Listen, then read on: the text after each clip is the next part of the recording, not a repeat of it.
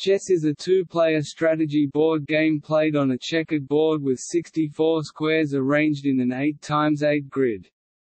The game is played by millions of people worldwide. Chess is believed to be derived from the Indian game Chaturanga sometime before the 7th century. Chaturanga is also the likely ancestor of the Eastern strategy games Xiangqi, Zhangji, and Shogi. Chess reached Europe by the 9th century, due to the Umayyad conquest of Hispania. The pieces assumed their current powers in Spain in the late 15th century. The modern rules were standardized in the 19th century. Play involves no hidden information. Each player begins with 16 pieces, 1 king, 1 queen, 2 rooks, 2 knights, 2 bishops, and 8 pawns. Each piece type moves differently, with the most powerful being the queen and the least powerful the pawn. The objective is to checkmate the opponent's king by placing it under an inescapable threat of capture. To this end, a player's pieces are used to attack and capture the opponent's pieces, while supporting each other. During the game, play typically involves exchanging pieces for the opponent's similar pieces, and finding and engineering opportunities to trade advantageously or to get a better position. In addition to checkmate, a player wins the game if the opponent resigns, or, in a timed game, runs out of time. There are also several ways that a game can end in a draw. The first generally recognized world chess champion, Wilhelm Steinitz, claimed his title in 1886. Since 1948, the World Championship has been regulated by the Fédération Internationale des Échecs FIDE, the game's international governing body. FIDE also awards lifetime master titles to skilled players, the highest of which is Grandmaster (GM). Many national chess organizations have a title system of their own. FIDE also organizes the Women's World Championship, the World Junior Championship, the World Senior Championship, the Blitz and Rapid World Championships, and the Chess Olympiad, a popular competition among international teams. FIDE is a member of the International Olympic Committee, which can be considered as a recognition of chess as a sport. Several national sporting bodies, e.g. the Spanish Consejo Superior de Deportes, also recognize chess as a sport. Chess was included in the 2006 and 2010 Asian Games. There is also a Correspondence Chess World Championship and a World Computer Chess Championship. Online chess has opened amateur and professional competition to a wide and varied group of players. Since the second half of the 20th century, chess engines have been programmed to play with increasing success, to the point where the strongest programs play at a higher level than the best human players. Since the 1990s, computer analysis has contributed significantly to chess theory, particularly in the endgame. The IBM computer Deep Blue was the first machine to overcome a reigning world chess champion in a match when it defeated Garry Kasparov in 1997. The rise of strong chess engines runnable on handheld devices has led to increasing concerns about cheating during tournaments. There are many variants of chess that utilize different rules, pieces, or boards. One of these, Chess 960, has gained widespread popularity as well as some FIDE recognition.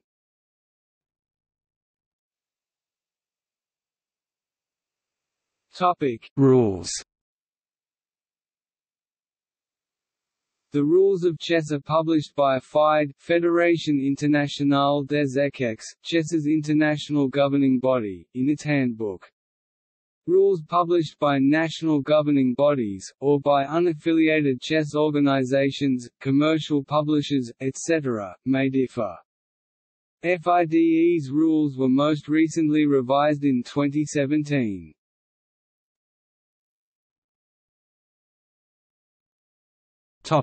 Setup. By convention, chess game pieces are divided into white and black sets. Each set consists of 16 pieces, 1 king, 1 queen, 2 rooks, 2 bishops, 2 knights, and 8 pawns. The pieces are set out as shown in the diagram and photo. The players of the sets are referred to as white and black, respectively. The game is played on a square board of 8 rows, called ranks, denoted 1 to 8 from bottom to top according to white's perspective, and 8 columns, called files, denoted A to H from left to right according to white's perspective. The 64 squares alternate in color and are referred to as light and dark squares. The chessboard is placed with a light square at the right-hand end of the rank nearest to each player. Thus, each queen starts on a square of its own color, the white queen on a light square, the black queen on a dark square.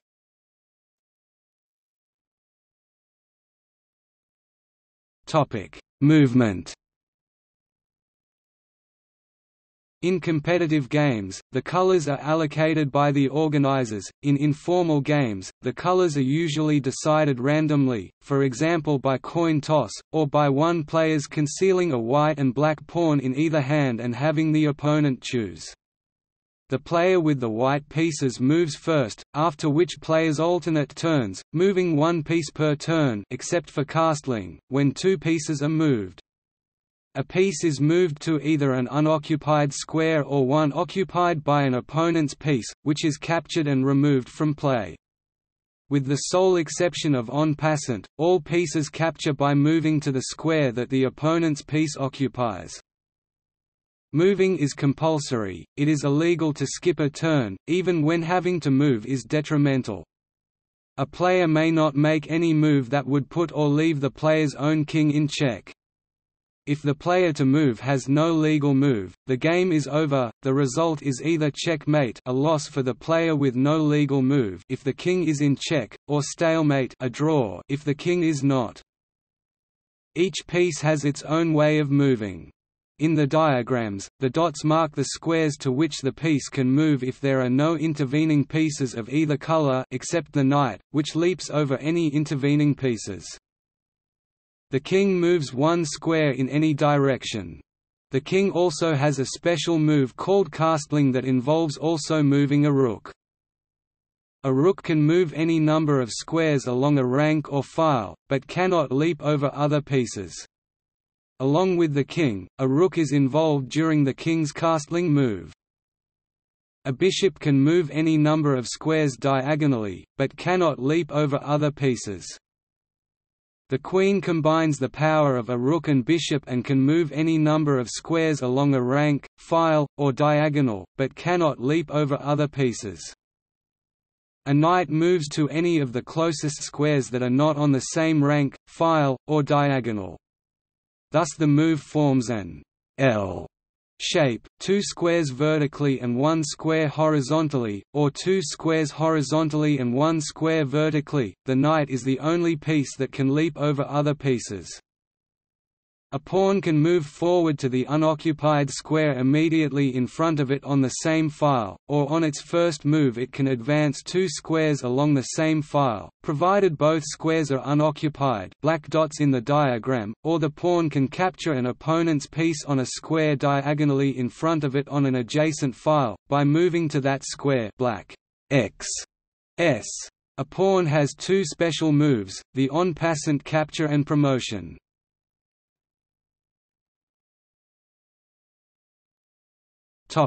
Castling. Once in every game, each king can make a special move, known as castling. Castling consists of moving the king 2 squares along the first rank toward a rook that is on the player's first rank and then placing the rook on the last square that the king just crossed. Castling is permissible if the following conditions are met. Neither the king nor the rook have previously moved during the game. There are no pieces between the king and the rook. The king cannot be in check, nor can the king pass through any square that is under attack by an enemy piece, or move to a square that would result in check. Note that castling is permitted if the rook is under attack, or if the rook crosses an attacked square.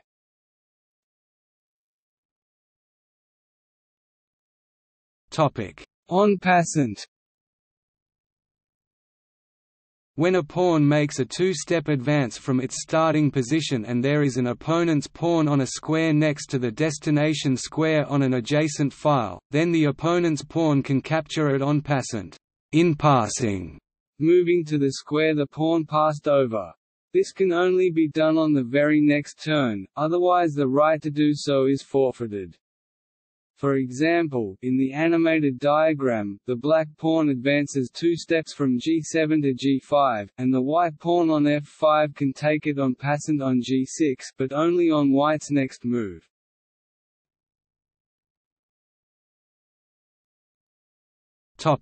Promotion.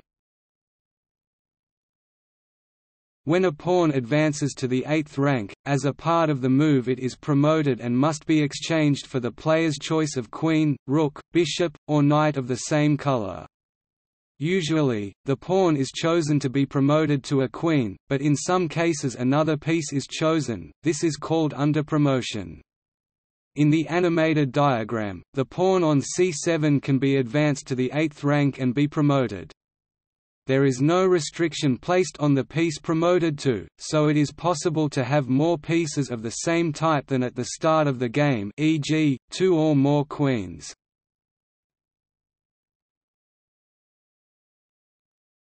Check. When a king is under immediate attack by one or two of the opponent's pieces, it is said to be in check. A move in response to a check is legal only if it results in a position where the king is no longer in check.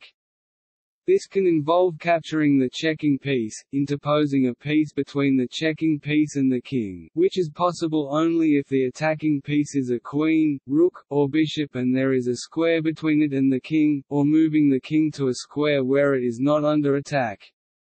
Castling is not a permissible response to a check. The object of the game is to checkmate the opponent. This occurs when the opponent's king is in check, and there is no legal way to remove it from attack.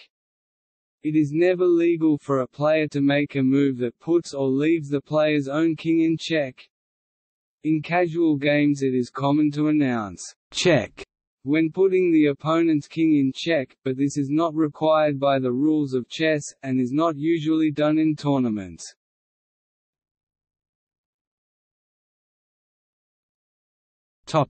End of the game.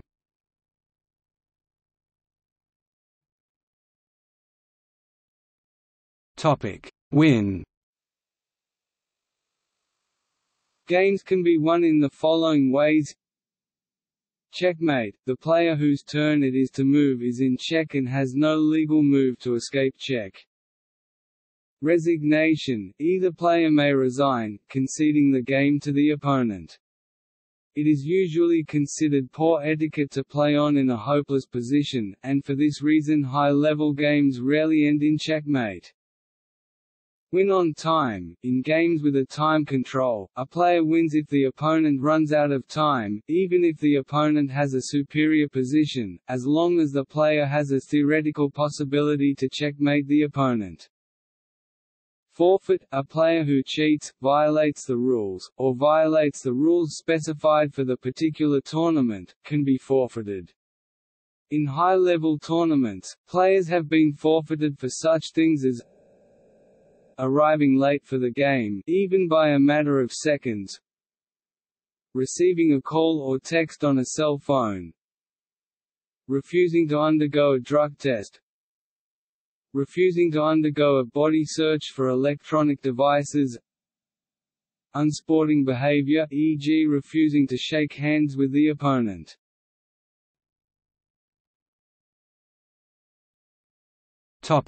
Draw.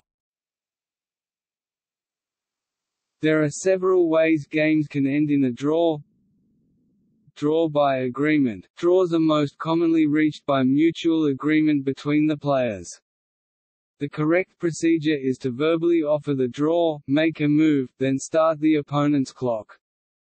Traditionally, players have been allowed to agree to a draw at any point in the game, occasionally even without playing a move. In recent years, efforts have been made to discourage short draws, for example by forbidding draw offers before move 30. Stalemate – the player whose turn it is to move has no legal move and is not in check.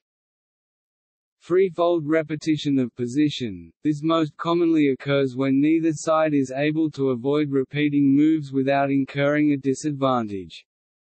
In this situation, either player can claim a draw. This requires the players to keep a valid written record of the game so that the claim can be verified by the arbiter if challenged. The three occurrences of the position need not occur on consecutive moves for a claim to be valid. FIDE rules make no mention of perpetual check, this is merely a specific type of draw by threefold repetition. 50-move rule – if during the previous 50 moves no pawn has been moved and no capture has been made, either player can claim a draw. There are several known endgames where it is possible to force a mate, but it requires more than 50 moves before a pawn move or capture is made. Examples include some endgames with two knights against a pawn and some pawnless endgames such as queen against two bishops. Historically, FIDE has sometimes revised the 50-move rule to make exceptions for these endgames, but these have since been repealed. Some correspondence chess organizations do not enforce the 50-move rule. Five-fold repetition of position, similar to the three-fold repetition rule, but in this case neither player needs to claim the draw, thus a tournament director can intervene and declare the game to be drawn. This is a relatively recent 2014 addition to the FIDE rules. 75-move rule, similar to the 50-move rule, however, if the final move in the sequence resulted in checkmate, this takes precedence. As with the five-fold repetition rule, this applies independently of claims by the players, and allows a tournament director to intervene. This rule likewise is a recent addition to the FIDE rules. Insufficient material – if neither player has a theoretical possibility to checkmate the opponent, for example, if a player has only the king and a knight left, and the opponent has only the king left, checkmate is impossible and the game is drawn by this rule. On the other hand, if both players have a king and a knight left, there is a highly unlikely yet theoretical possibility of checkmate, so this rule does not apply. Draw on time – in games with a time control, the game is drawn if a player is out of time and the opponent has no theoretical possibility to checkmate the player.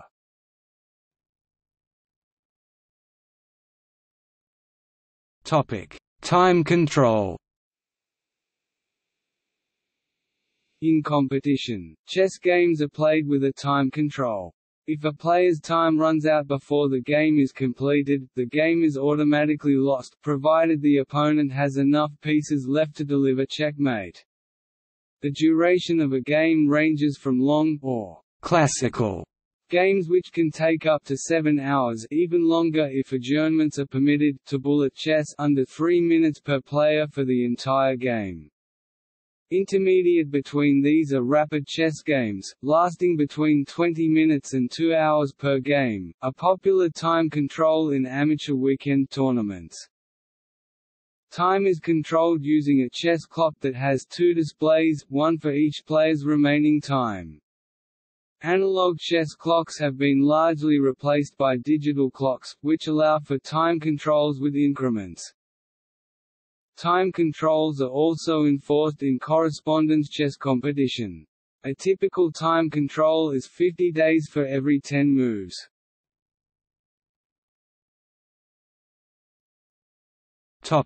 History.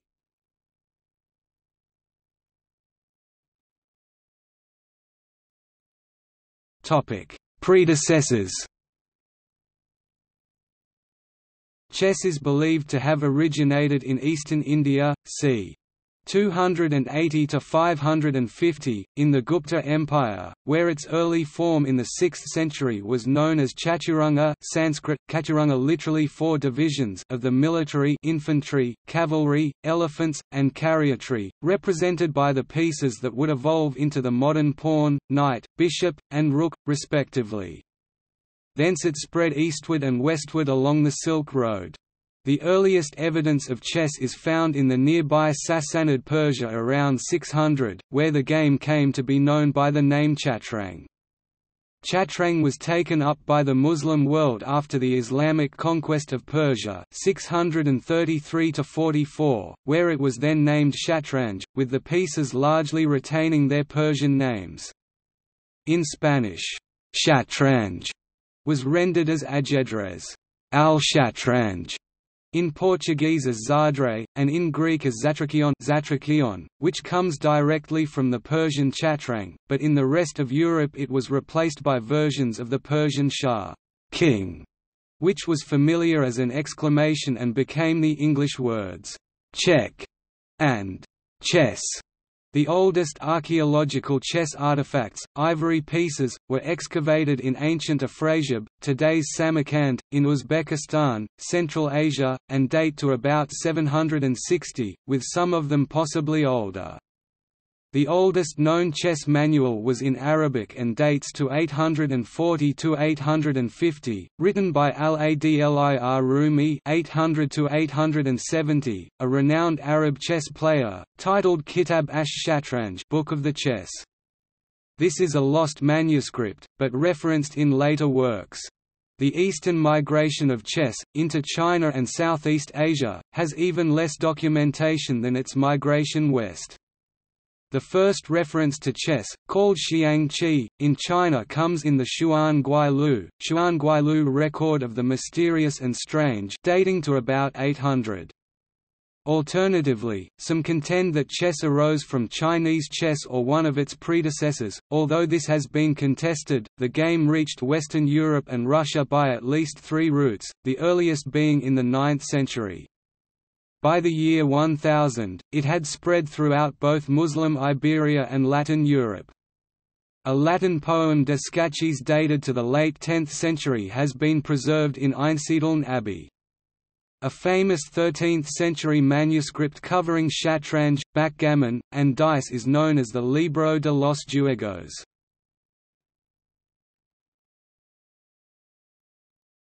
Topic: 1200 to 1700 – Origins of the modern game. Around 1200, the rules of Shatranj started to be modified in southern Europe, and around 1475, several major changes made the game essentially as it is known today. These modern rules for the basic moves had been adopted in Italy and Spain. Pawns gained the option of advancing 2 squares on their first move, while bishops and queens acquired their modern abilities. The queen replaced the earlier vizier chess piece towards the end of the 10th century and by the 15th century had become the most powerful piece. Consequently, modern chess was referred to as queen's chess or mag-queen chess. Castling, derived from the king's leap, usually in combination with a pawn or rook move to bring the king to safety, was introduced. These new rules quickly spread throughout Western Europe. Writings about the theory of how to play chess began to appear in the 15th century. The Repetition de Amores y Art de Ajedrez, Repetition of Love and the Art of Playing Chess by Spanish churchman Luis Ramírez de Lucena was published in Salamanca in 1497. Lucena and later masters like Portuguese Pedro Damiano, Italians Giovanni Leonardo di Bona, Giulio Cesare Polerio and Gioacchino Greco, and Spanish bishop Ruy López de Segura developed elements of openings and started to analyze simple endgames.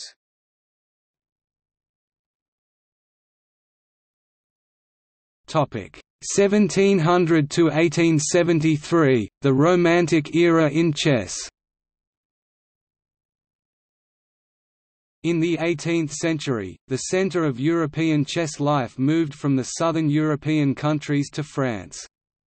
The two most important French masters were François-André Danic and Philidor, a musician by profession, who discovered the importance of pawns for chess strategy, and later Louis-Charles Mahet de la Bourdonnais, who won a famous series of matches with the Irish master Alexander MacDonald in 1834. Centres of chess activity in this period were coffee houses in major European cities like Café de la Régence in Paris and Simpson's Divan in London. The rules concerning stalemate were finalised in the early 19th century. Also in the 19th century, the convention that white moves first was established. Formerly either white or black could move first. Finally, the rules around castling were standardized. Variations in the castling rules had persisted in Italy until the late 19th century. The resulting standard game is sometimes referred to as Western chess or international chess, particularly in Asia where other games of the chess family such as xiangqi are prevalent. Since the 19th century, the only rule changes have been technical in nature, for example establishing the correct procedure for claiming a draw by repetition. As the 19th century progressed, chess organization developed quickly. Many chess clubs, chess books, and chess journals appeared. There were correspondence matches between cities, for example, the London Chess Club played against the Edinburgh Chess Club in 1824. Chess problems became a regular part of 19th-century newspapers. Bernhard Horwitz, Joseph Kling, and Samuel Lloyd composed some of the most influential problems. In 1843, von der Larse published his and Bilger's Handbuch des Schachspiels, Handbook of Chess, the first comprehensive manual of chess theory. Chess was occasionally criticized in the 19th century as a waste of time. The first modern chess tournament was organized by Howard Staunton, a leading English chess player, and was held in London in 1851. It was won by the German Adolf Anderssen, who was hailed as the leading chess master.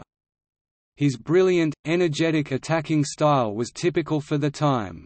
Sparkling games like Anderssen's Immortal Game and Evergreen Game or Morphy's Opera Game were regarded as the highest possible summit of the chess art. The Romantic era was characterized by opening gambits, sacrificing pawns or even pieces, daring attacks, and brazen sacrifices. Many elaborate and beautiful but unsound move sequences called combinations were played by the masters of the time. The game was played more for art than theory. A profound belief that chess merit resided in the player's genius rather than inherent in the position on the board pervaded chess practice. Deeper insight into the nature of chess came with the American Paul Morphy, an extraordinary chess prodigy. Morphy won against all important competitors except Staunton, who refused to play, including Anderssen, during his short chess career between 1857 and 1863. Morphy's success stemmed from a combination of brilliant attacks and sound strategy. He intuitively knew how to prepare attacks.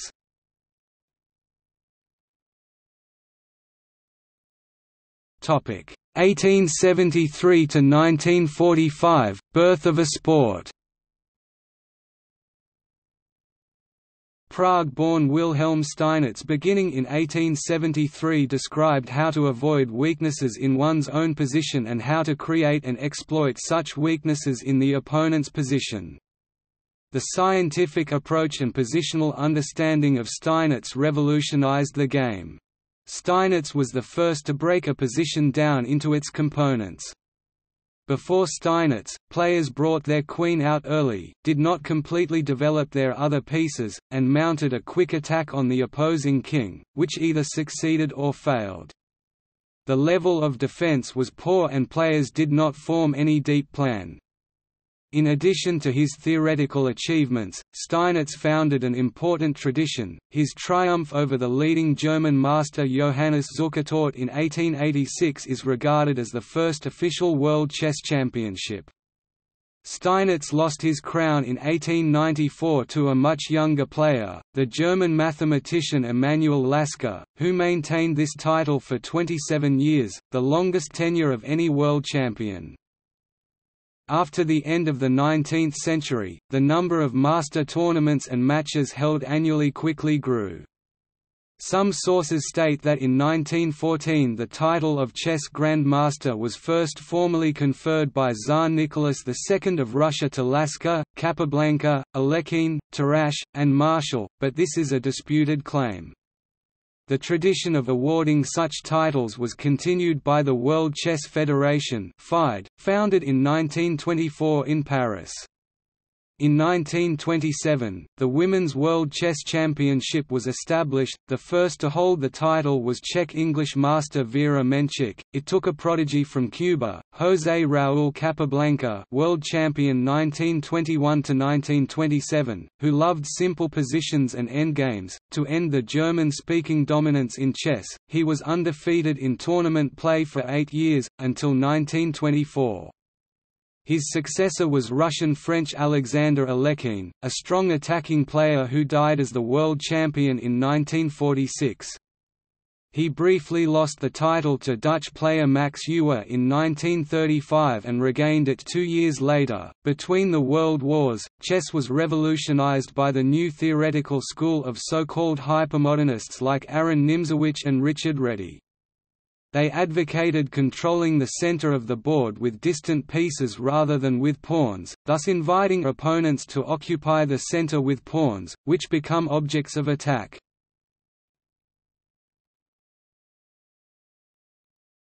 Topic: 1945 present, post-World War II era. After the death of Alekhine, a new world champion was sought. FIDE, which has controlled the title since then except for one interruption, ran a tournament of elite players. The winner of the 1948 tournament, Russian Mikhail Botvinnik, started an era of Soviet dominance in the chess world. Until the end of the Soviet Union, there was only one non-Soviet champion, American Bobby Fischer, champion 1972 to 1975. Botvinnik revolutionized opening theory. Previously black strove for equality, to neutralize white's first move advantage. As black, Botvinnik strove for the initiative from the beginning. In the previous informal system of world championships, the current champion decided which challenger he would play for the title and the challenger was forced to seek sponsors for the match. FIDE set up a new system of qualifying tournaments and matches. The world's strongest players were seeded into interzonal tournaments, where they were joined by players who had qualified from zonal tournaments. The leading finishers in these interzonals would go on the «candidates» stage, which was initially a tournament, and later a series of knockout matches. The winner of the candidates would then play the reigning champion for the title. A champion defeated in a match had a right to play a rematch a year later. This system operated on a 3-year cycle. Botvinnik participated in championship matches over a period of 15 years. He won the World Championship tournament in 1948 and retained the title in tied matches in 1951 and 1954. In 1957, he lost to Vasily Smyslov, but regained the title in a rematch in 1958. In 1960, he lost the title to the 23-year-old Latvian prodigy Mikhail Tal, an accomplished tactician and attacking player. Botvinnik again regained the title in a rematch in 1961. Following the 1961 event, FIDE abolished the automatic right of a deposed champion to a rematch, and the next champion, Armenian Tigran Petrosian, a player renowned for his defensive and positional skills, held the title for 2 cycles, 1963 to 1969. His successor, Boris Spassky from Russia, champion 1969 to 1972, won games in both positional and sharp tactical style. The next championship, the so-called Match of the Century, saw the first non-Soviet challenger since World War II, American Bobby Fischer, who defeated his candidate's opponents by unheard-of margins and clearly won the World Championship match. In 1975, however, Fischer refused to defend his title against Soviet Anatoly Karpov when FIDE did not meet his demands, and Karpov obtained the title by default.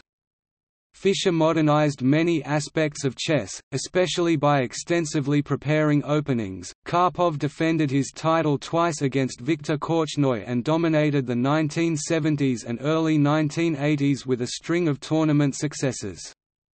Karpov's reign finally ended in 1985 at the hands of Garry Kasparov, another Soviet player from Baku, Azerbaijan.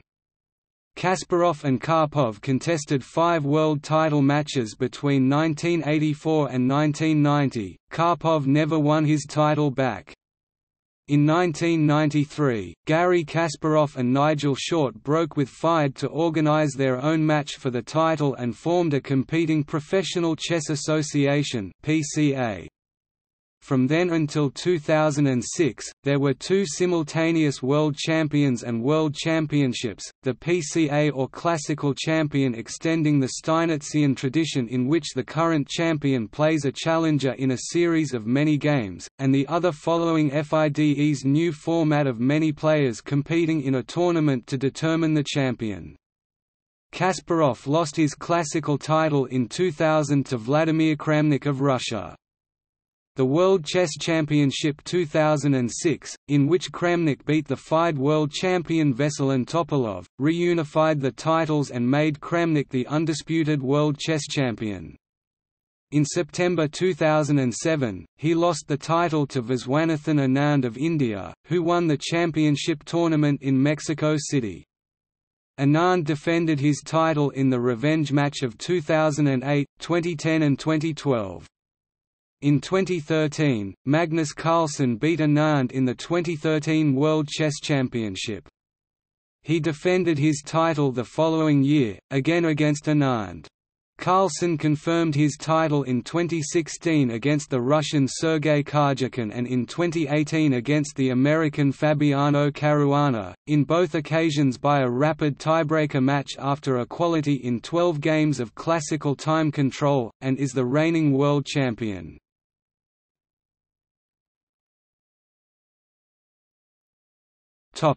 Place in culture.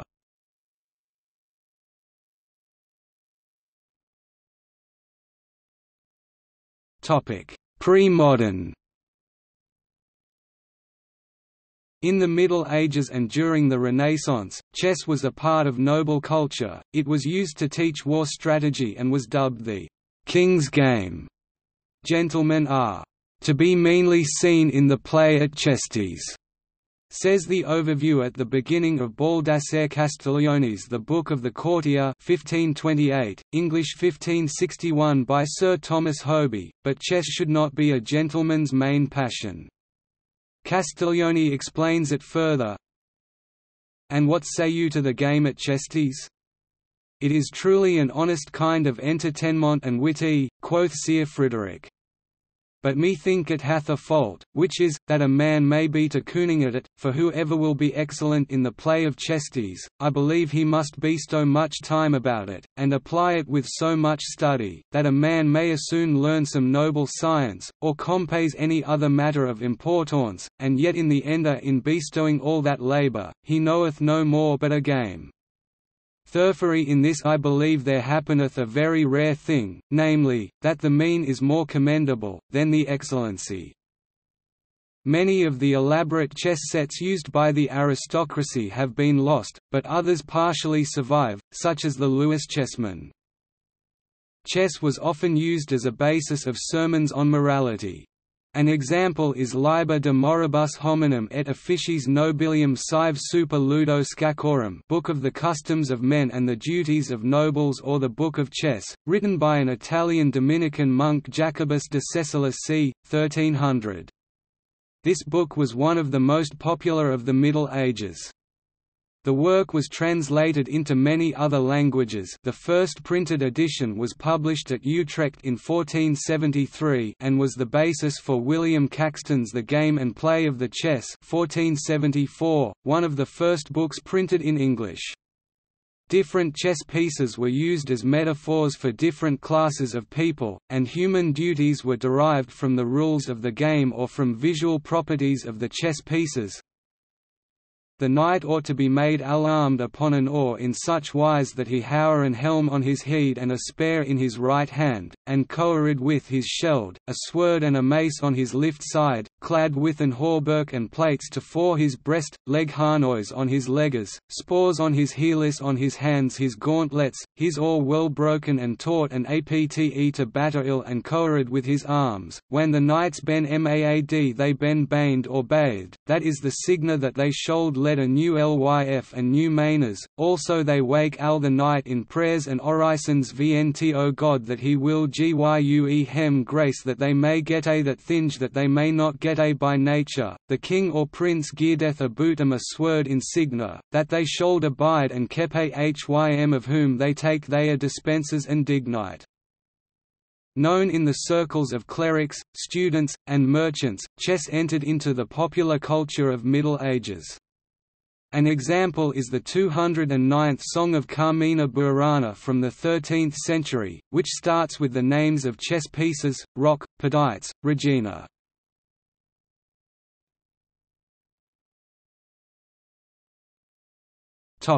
Modern. During the Age of Enlightenment, chess was viewed as a means of self-improvement. Benjamin Franklin, in his article, The Morals of Chess, 1750, wrote, "The game of chess is not merely an idle amusement, several very valuable qualities of the mind, useful in the course of human life, are to be acquired and strengthened by it, so as to become habits ready on all occasions, for life is a kind of chess, in which we have often points to gain, and competitors or adversaries to contend with, and in which there is a vast variety of good and ill events, that are, in some degree, the effect of prudence, or the want of it. By playing at chess then, we may learn foresight, which looks a little into futurity, and considers the consequences that may attend an action.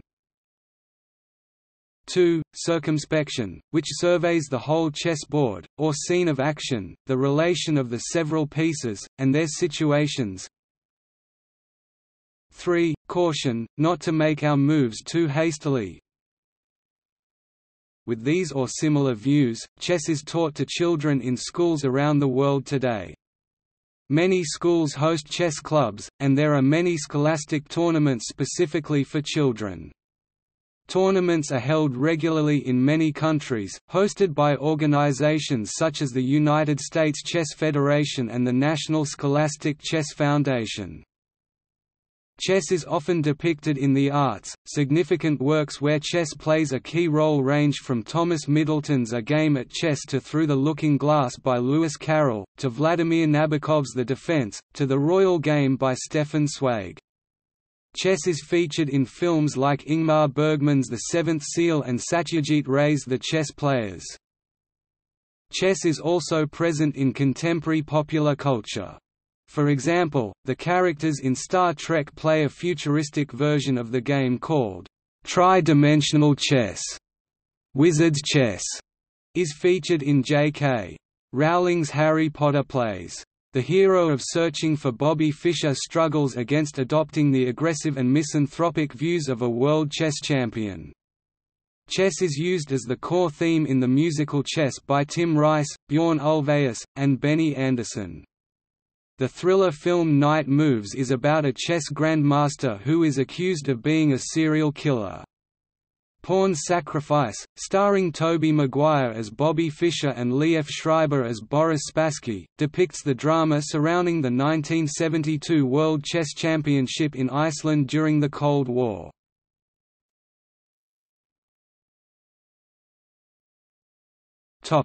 Prohibition in Islam.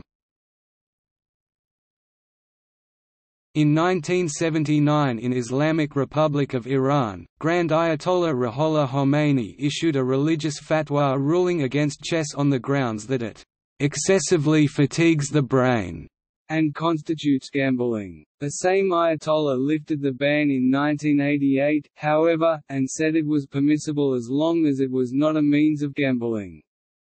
Iran now has an active confederation for playing chess and sends players to international events. Grand Ayatollah Ali al-Sistani of Iraq issued multiple fatwas against chess and backgammon, ruling that playing both is absolutely forbidden even without placing a bet. In 2016 in Saudi Arabia, Grand Mufti Abdul Aziz ibn Abdullah al-Ash Sheikh issued a religious fatwa ruling that chess is forbidden in Islam because it constitutes gambling, stating, "Chess is a waste of time and an opportunity to squander money. It causes enmity and hatred between people." This fatwa is not legally binding, however, and chess remains a popular game in Muslim countries.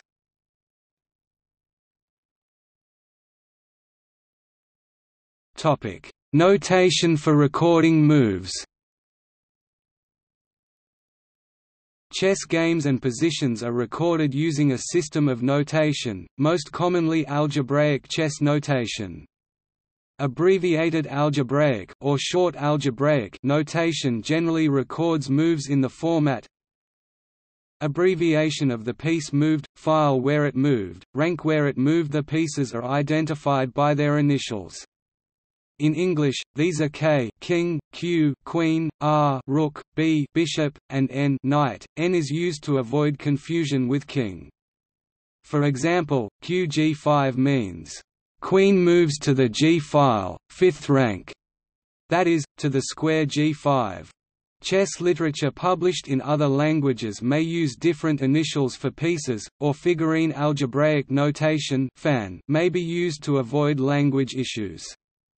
To resolve ambiguities, an additional letter or number is added to indicate the file or rank from which the piece moved, e.g. NG-F3 means, "Knight from the G file moves to the square F3". R1-E2 means, "Rook on the first rank moves to E2". The letter P for pawn is not used, so E4 means, "Pawn moves to the square E4". If the piece makes a capture, X is inserted before the destination square. Thus BXF3 means, "Bishop captures on F3". When a pawn makes a capture, the file from which the pawn departed is used in place of a piece initial, and ranks may be omitted if unambiguous. For example, EXD5 pawn on the E file captures the piece on D5, or EXD pawn on the E file captures a piece somewhere on the D file. Particularly in Germany, some publications use "quote:" rather than "X" to indicate capture, but this is now rare. Some publications omit the capture symbol altogether, so EXD5 would be rendered simply as ED. If a pawn moves to its last rank, achieving promotion, the piece chosen is indicated after the move, for example, E1Q or E1 = Q. Castling is indicated by the special notations 0-0 for kingside castling and 0-0 for queenside castling. An en passant capture is sometimes marked with the notation EP. A move that places the opponent's king in check usually has the notation plus added. The notation ++ for a double check is considered obsolete. Checkmate can be indicated by hash at the end of the game. 1-0 means white won, 0-1 means black won, and 1/2 to 1/2 indicates a draw. Chess moves can be annotated with punctuation marks and other symbols. For example, "!" indicates a good move. "!" An excellent move. A mistake. A blunder. an interesting move that may not be best, or a dubious move not easily refuted. For example, one variation of a simple trap known as the scholar's mate, see animated diagram, can be recorded 1 e4 e5 2 qh5 nc6 bc4 nf6 4 qxf7 1 The text-based portable game notation (PGN), which is understood by chess software, is based on short-form English language algebraic notation. Until about 1980, the majority of English-language chess publications used a form of descriptive notation. In descriptive notation, files are named according to the piece which occupies the back rank at the start of the game, and each square has two different names depending on whether it is from white's or black's point of view. For example, the square known as E3 in algebraic notation is K3, king's third from white's point of view, and K6, king's sixth from black's point of view. When recording captures, the captured piece is named rather than the square on which it is captured, except to resolve ambiguities. Thus, scholar's mate is rendered in descriptive notation 1 pk4 pk4 2 qr5 nqb33 bb4 nb3 4 QXBP#1–0. A few players still prefer descriptive notation, but it is no longer recognized by FIDE. Another system is ICCF numeric notation, recognized by the International Correspondence Chess Federation, though its use is in decline. Squares are identified by numeric coordinates, for example A1 is 11 and H8 is 88. Moves are described by the from and to squares, e.g. the opening move 1, e4 is rendered as 1.5254. Captures are not indicated. Castling is described by the king's move only, e.g. 5171 for white castling kingside, 5838 for black castling queenside.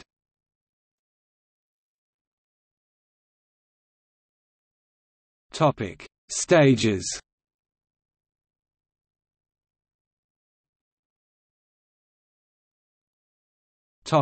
Opening.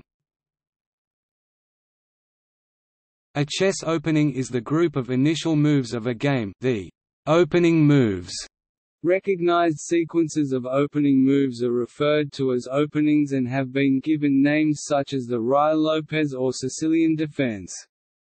They are catalogued in reference works such as the Encyclopedia of Chess Openings. There are dozens of different openings, varying widely in character from quiet positional play, for example, the ready opening, to very aggressive, the Latvian gambit. In some opening lines, the exact sequence considered best for both sides has been worked out to more than 30 moves. Professional players spend years studying openings and continue doing so throughout their careers, as opening theory continues to evolve. The fundamental strategic aims of most openings are similar. Development – this is the technique of placing the pieces, particularly bishops and knights, on useful squares where they will have an optimal impact on the game. Control of the center – control of the central squares allows pieces to be moved to any part of the board relatively easily, and can also have a cramping effect on the opponent. King safety – it is critical to keep the king safe from dangerous possibilities. A correctly timed castling can often enhance this. Pawn structure – players strive to avoid the creation of pawn weaknesses such as isolated, doubled, or backward pawns, and pawn islands, and to force such weaknesses in the opponent's position. Most players and theoreticians consider that white, by virtue of the first move, begins the game with a small advantage. This initially gives white the initiative. Black usually strives to neutralize white's advantage and achieve equality, or to develop dynamic counterplay in an unbalanced position.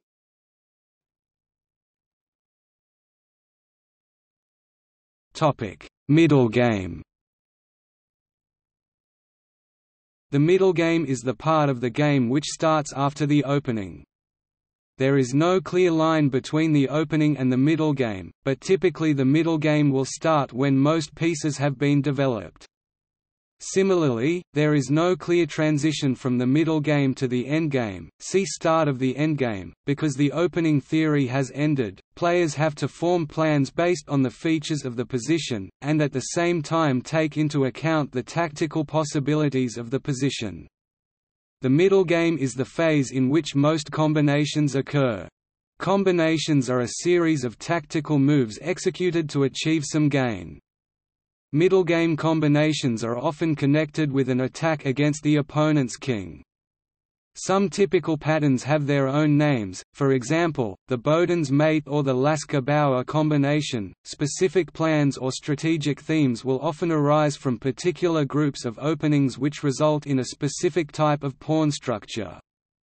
An example is the minority attack, which is the attack of queenside pawns against an opponent who has more pawns on the queenside.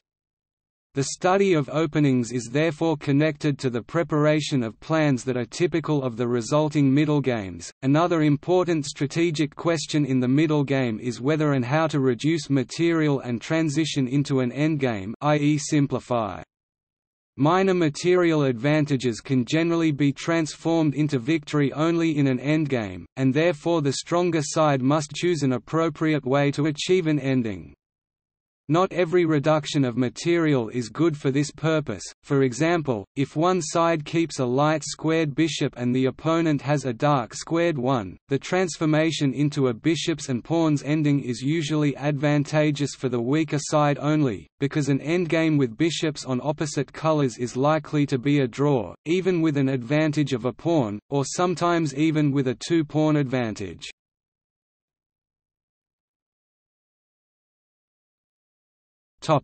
Endgame. The endgame, also endgame or ending, is the stage of the game when there are few pieces left on the board. There are three main strategic differences between earlier stages of the game and the endgame. Pawns become more important. Endgames often revolve around endeavors to promote a pawn by advancing it to the furthest rank. The king, which requires safeguarding from attack during the middle game, emerges as a strong piece in the endgame. It is often brought to the center where it can protect its own pawns, attack enemy pawns, and hinder moves of the opponent's king. Zugzwang, a situation in which the player who is to move is forced to incur a disadvantage, is often a factor in endgames but rarely in other stages of the game. In the example diagram, either side having the move is in Zugzwang. Black to move must play 1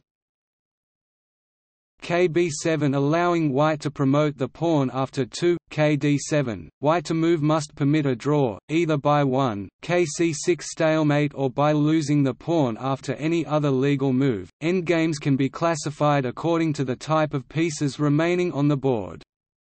Basic checkmates are positions in which one side has only a king and the other side has one or two pieces and can checkmate the opposing king, with the pieces working together with their king. For example, king and pawn endgames involve only kings and pawns on one or both sides, and the task of the stronger side is to promote one of the pawns. Other more complicated endings are classified according to pieces on the board other than kings, such as rook and pawn versus rook endgames.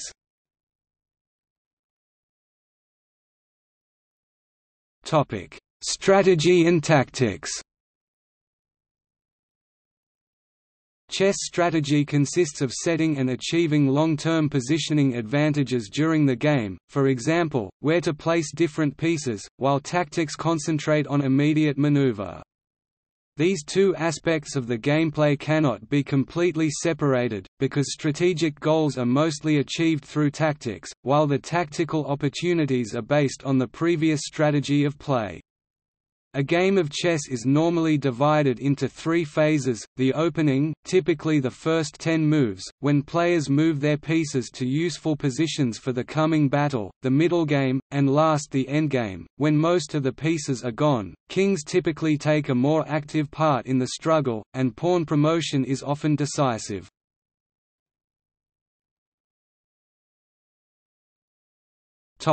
Fundamentals of tactics.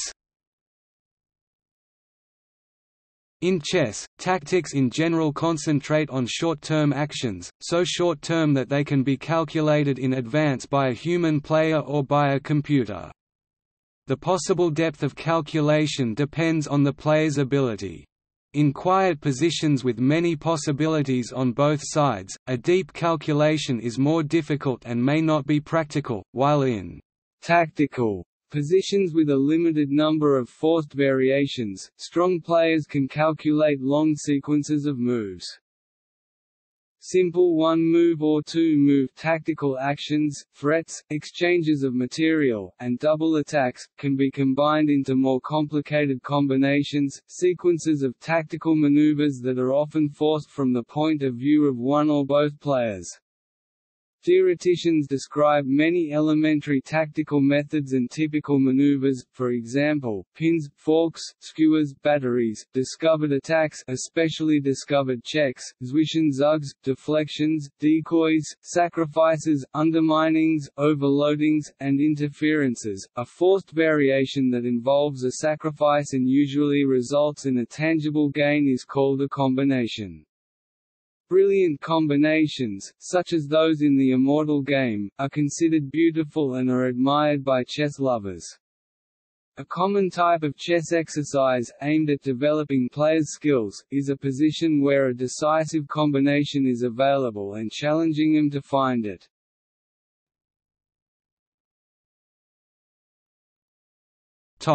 Fundamentals of strategy. Chess strategy is concerned with evaluation of chess positions and with setting up goals and long-term plans for the future play. During the evaluation, players must take into account numerous factors such as the value of the pieces on the board, control of the center and centralization, the pawn structure, king safety, and the control of key squares or groups of squares, for example, diagonals, open files, and dark or light squares. The most basic step in evaluating a position is to count the total value of pieces of both sides. The point values used for this purpose are based on experience. Usually pawns are considered worth 1 point, knights and bishops about 3 points each, rooks about 5 points, the value difference between a rook and a bishop or knight being known as the exchange, and queens about 9 points.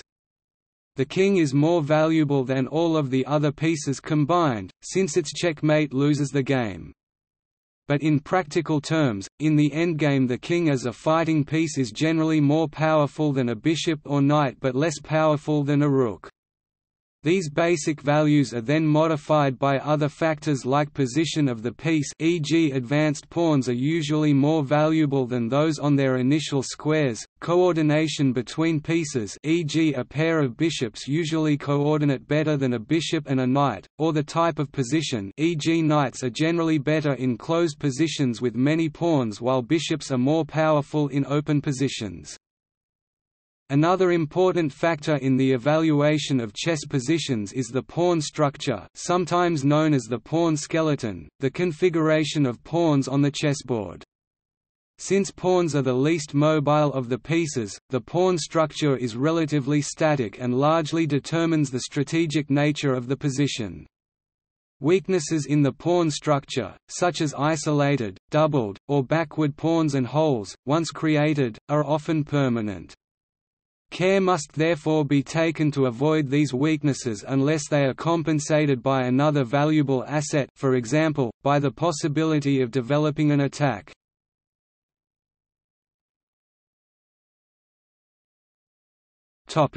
Competitive play.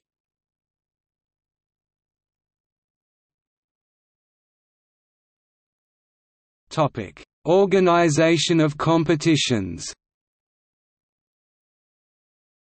Contemporary chess is an organized sport with structured international and national leagues, tournaments, and congresses.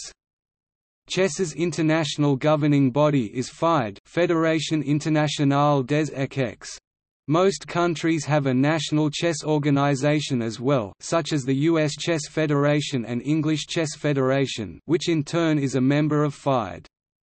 FIDE is a member of the International Olympic Committee, but the game of chess has never been part of the Olympic Games. Chess does have its own Olympiad, held every 2 years as a team event. The current world chess champion is Magnus Carlsen of Norway. The reigning women's world champion is Hao Yifan from China. The world's highest-rated female player, Judith Polgar, has never participated in the Women's World Chess Championship, instead preferring to compete with the leading men and maintaining a ranking among the top male players. Other competitions for individuals include the World Junior Chess Championship, the European Individual Chess Championship, and the National Chess Championships. Invitation-only tournaments regularly attract the world's strongest players. Examples include Spain's Linares event, Monte Carlo's Melody Amber tournament, the Dortmund Sparkassen meeting, Sofia's MTEL Masters, and WIJKAANZ's Tata Steel tournament. Regular team chess events include the Chess Olympiad and the European Team Chess Championship. The World Chess Solving Championship and World Correspondence Chess Championships include both team and individual events. Besides these prestigious competitions, there are thousands of other chess tournaments, matches, and festivals held around the world every year catering to players of all levels. Chess is promoted as a «mind sport» by the Mind Sports Organization, alongside other mental skill games such as Contract Bridge, Go, and Scrabble.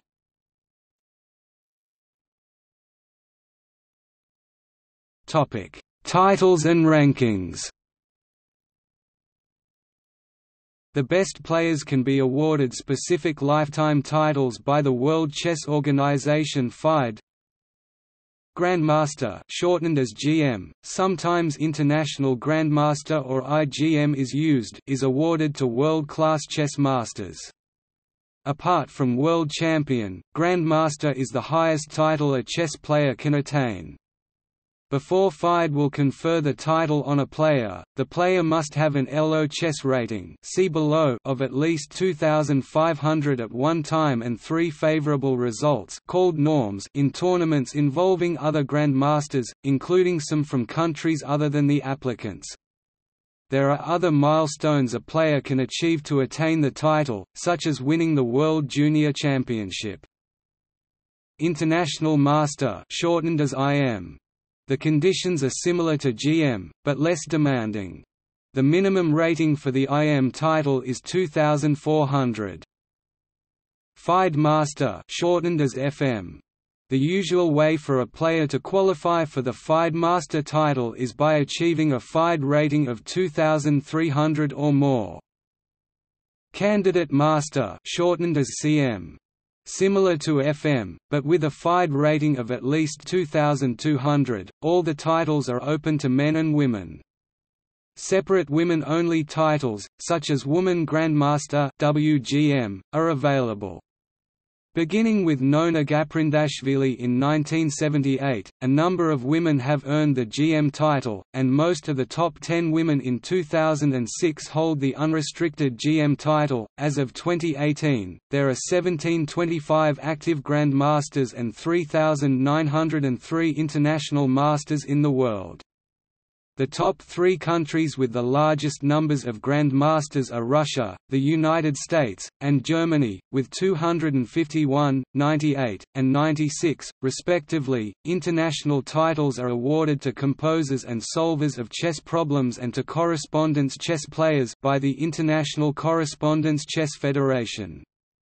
National chess organizations may also award titles, usually to the advanced players still under the level needed for international titles. An example is the chess expert title used in the United States. In order to rank players, FIDE, ICCF, and national chess organizations use the ELO rating system developed by Arpad ELO. ELO is a statistical system based on the assumption that the chess performance of each player in his or her games is a random variable. Arpad ELO thought of a player's true skill as the average of that player's performance random variable, and showed how to estimate the average from results of players' games.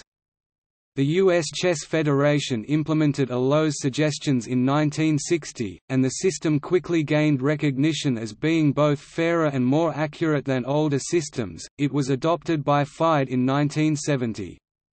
A beginner or casual player typically has an ELO rating of less than 1000, an ordinary club player has a rating of about 1500, a strong club player about 2000, a grandmaster usually has a rating of over 2500, and an elite player has a rating of over 2700. The highest FIDE rating of all time, 2,881, was achieved by Magnus Carlsen on the March 2014 FIDE rating list.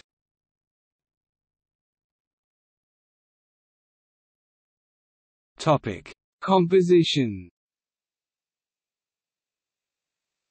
Chess composition is the art of creating chess problems, also called chess compositions. The creator is known as a chess composer. There are many types of chess problems, the two most important are direct mates white to move first and checkmate black within a specified number of moves, against any defense.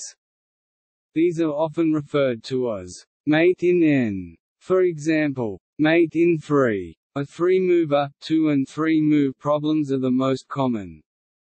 These usually involve positions that would be highly unlikely to occur in an actual game, and are intended to illustrate a particular theme, usually requiring a surprising or counterintuitive key move. Studies orthodox problems where the stipulation is that white to play must win or draw. Almost all studies are endgame positions. Chess composition is a distinct branch of chess sport, and tournaments exist for both the composition and solving of chess problems.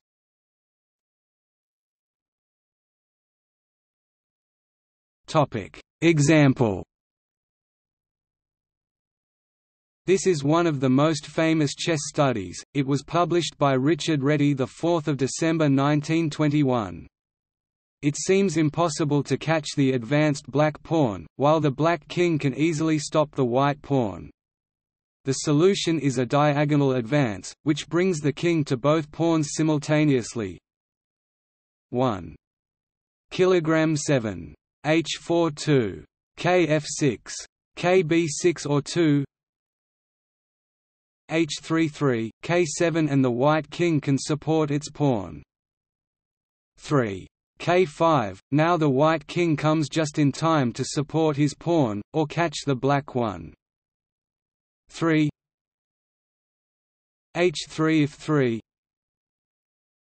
Kxc6, 4, Kf4 and white will capture the pawn. 4.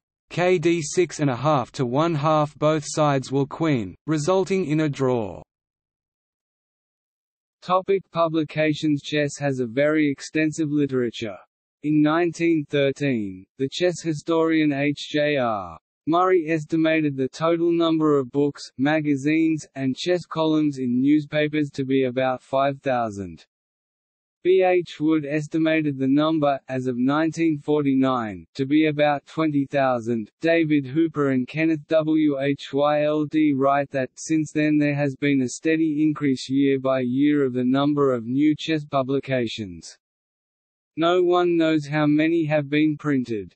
There are two significant public chess libraries, the John G. White Chess and Checkers Collection at Cleveland Public Library with over 32,000 chess books and over 6,000 bound volumes of chess periodicals, and the Chess and Drafts Collection at the National Library of the Netherlands, with about 30,000 books. G. M. Lothar Schmid owned the world's largest private collection of chess books and memorabilia. David DeLucia's chess library contains 7,000 to 8,000 chess books, a similar number of autographs, letters, score sheets, manuscripts, and about 1,000 items of ephemera. Dirk-Jan ten Geuzendam opines that DeLucia's collection is arguably the finest chess collection in the world.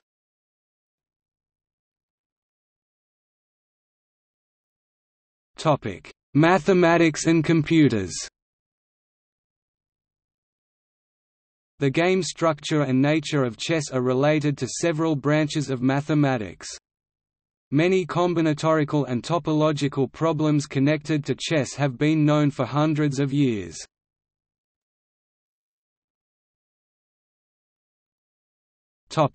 Combinatorics of chess and chess puzzles.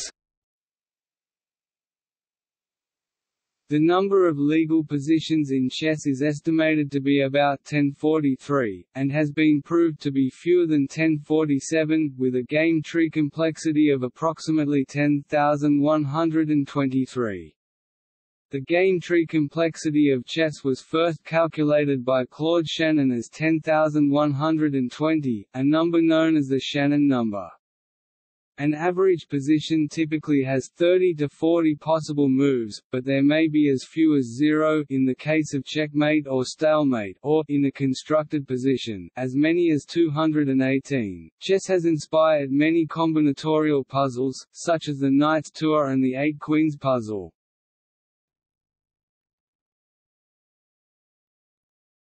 Topic: Computer chess. The idea of creating a chess-playing machine dates to the 18th century. Around 1769, the chess-playing automaton called the Turk became famous before being exposed as a hoax. Serious trials based on automata, such as El Algedrasista, were too complex and limited to be useful.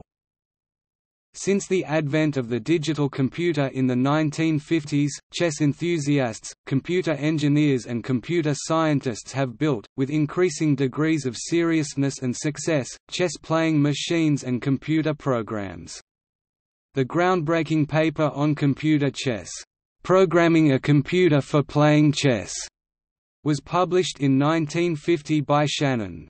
He wrote, "The chess machine is an ideal one to start with, since, 1, the problem is sharply defined both in allowed operations, the moves, and in the ultimate goal, checkmate. 2, it is neither so simple as to be trivial nor too difficult for satisfactory solution. 3, chess is generally considered to require thinking for skillful play. A solution of this problem will force us either to admit the possibility of a mechanized thinking or to further restrict our concept of thinking.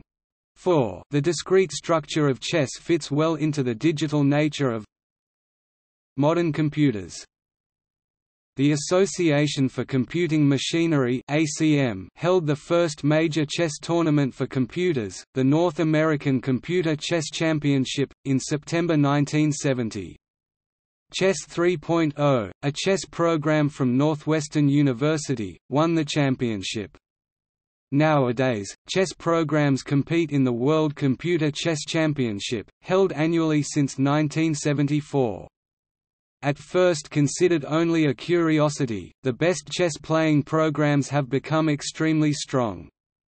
In 1997, a computer won a chess match using classical time controls against a reigning world champion for the first time. IBM's Deep Blue beat Garry Kasparov 3.5 to 2.5. It scored 2 wins, 1 loss, and 3 draws.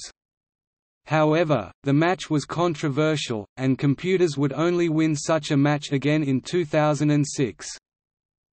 In 2009, a mobile phone won a Category 6 tournament with a performance rating 2898. Chess engine HiX13 running on the mobile phone HTC Touch HD won the Copa Mercosur tournament with 9 wins and 1 draw.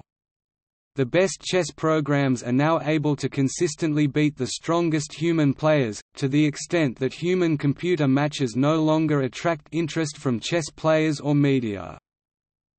With huge databases of past games and high analytical ability, computers can help players to learn chess and prepare for matches. Internet chess servers allow people to find and play opponents worldwide. The presence of computers and modern communication tools have raised concerns regarding cheating during games, most notably the bathroom controversy during the 2006 World Championship.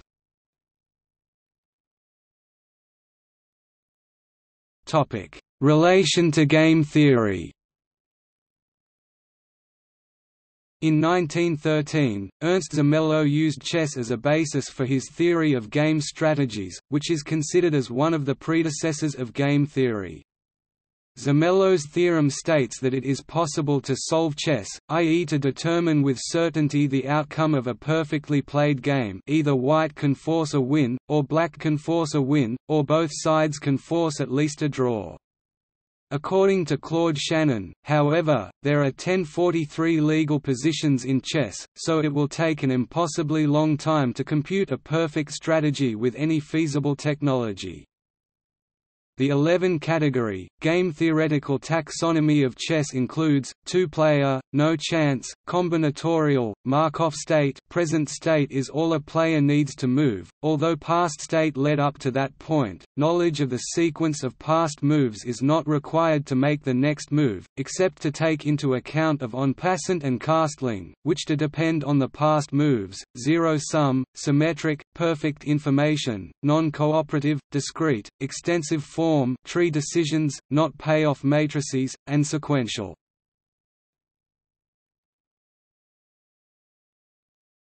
Topic: Computational complexity. Generalized chess, played on n times n board without the 50-move rule, is exptime complete.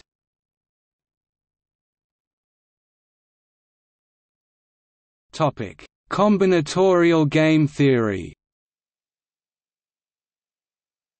Some applications of combinatorial game theory to chess endgames were found by Elkes 1996.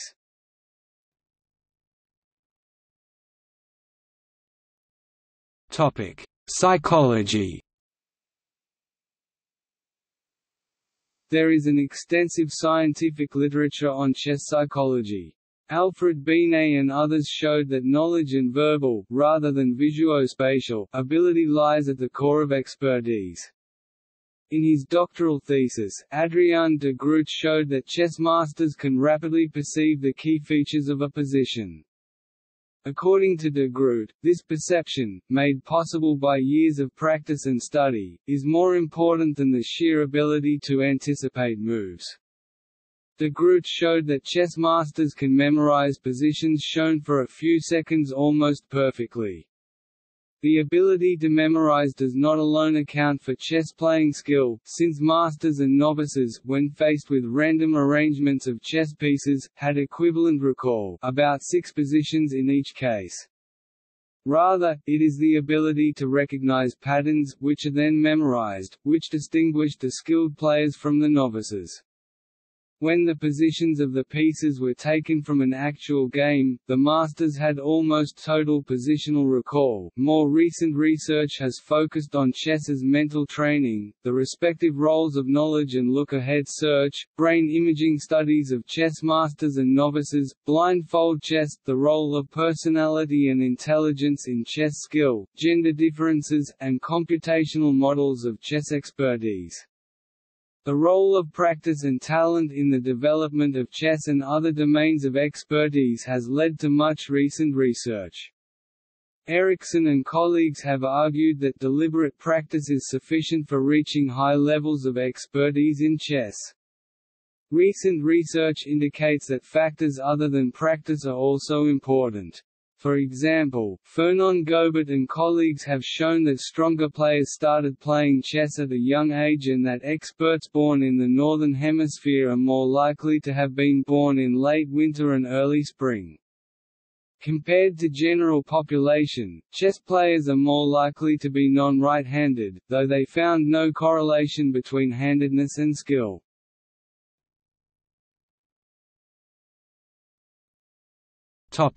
Chess and intelligence.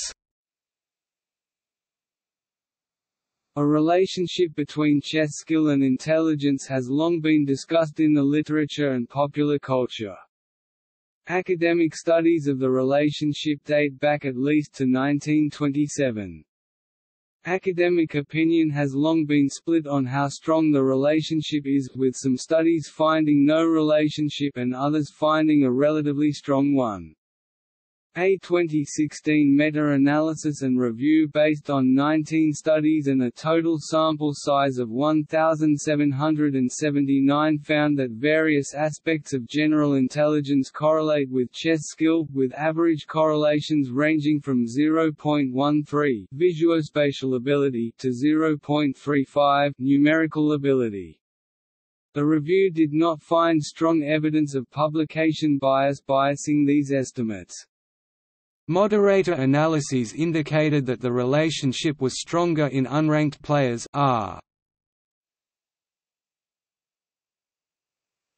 Topic 0.32 vs ranked players R. 0.14, as well as stronger in children R. Topic 0.32 than adults are. 0.11. Topic Variants. There are more than 2,000 published chess variants, most of them of relatively recent origin, including direct predecessors of chess such as chaturanga and shatranj. Traditional national or regional games that share common ancestors with Western chess such as xiangqi, shogi, jiangji, makrook, and citaian. Modern variations employing different rules, e.g. losing chess, different forces, e.g. Dunsany's chess, non-standard pieces, e.g. grand chess, or different board geometries, e.g. hexagonal chess. One rules variant that has gained significantly in popularity is Chess 960, named Fischerandom by its inventor. In Chess 960, the starting position is selected randomly from 960 unique possibilities, including the classic chess initial position without change, while the other 959 render the use of prepared opening lines impracticable. In 2008, FIDE added Chess 960 to its handbook.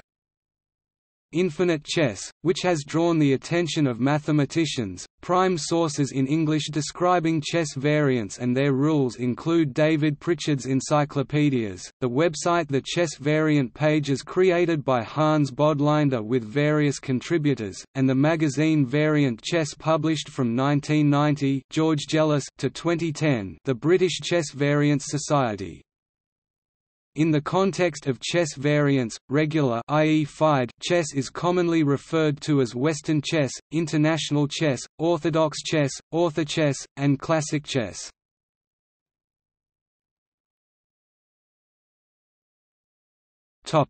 See also: